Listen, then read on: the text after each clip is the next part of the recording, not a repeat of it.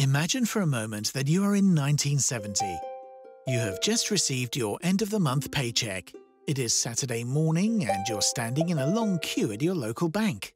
You just want to cash your paycheck, transfer some money to your savings account and pay the bills. But so does everyone else, it seems. The line isn't moving. You still have to go shopping for groceries and make it to the newspaper stand before it closes. Now, flash forward to 2020. You're sitting in your kitchen, enjoying tea and eating toast. The phone lights up. Your salary payment has come in. So you immediately shop for your groceries online. They'll be delivered at home later today, free of charge. You read your paper, make some online payments. You take another bite of your toast. The world we live in changes fast. Financial technology, or fintech, is changing the way we interact with banks. In a not-so-distant future, fintech may fundamentally change how the financial system works. Naturally, this will have consequences for the work and role of central banks in the future.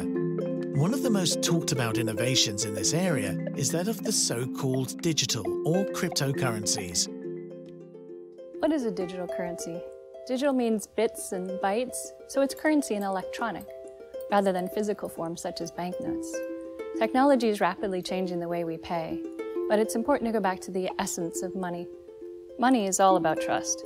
Trust is hard to gain, but easy to lose. One misstep, you lose trust, your money's worthless. That's why central banks have spent significant effort to gain and maintain the public's trust in it.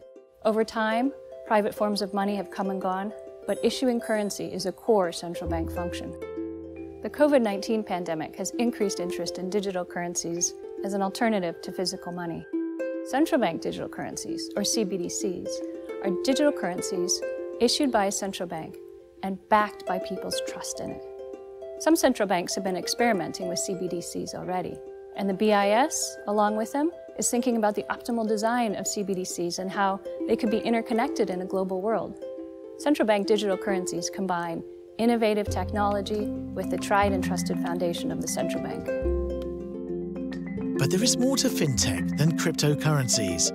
New technology may radically change how our banking and payment systems work. Thanks to the internet, offering financial services like taking deposits, providing credit, or managing bank accounts no longer requires a costly network of bank offices. Yet fintech can also hold new risks. All this capacity to target customers can be used for purposes which are not approved by customers, like, for instance, for political purposes. And that will require close coordination between financial regulators and privacy and data authorities to make sure that different objectives are well balanced. We've got to think about the kind of public goods that we have to provide as central bankers to make this new environment work in an effective way and in a stable way. And that's why the BIS has created the Innovation Hub, which will develop a portfolio of projects that can help central banks build this new system in a way that is stable and efficient. It is about both understanding developments around us, understanding new technological solutions, understanding what the market is up to, but also about developing our own projects. So it is both a think tank and a laboratory.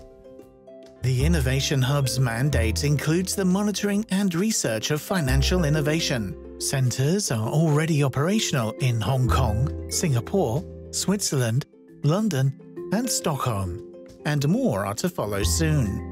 The BIS Innovation Hub consists of a number of centres set up with local central banks across 3 continents.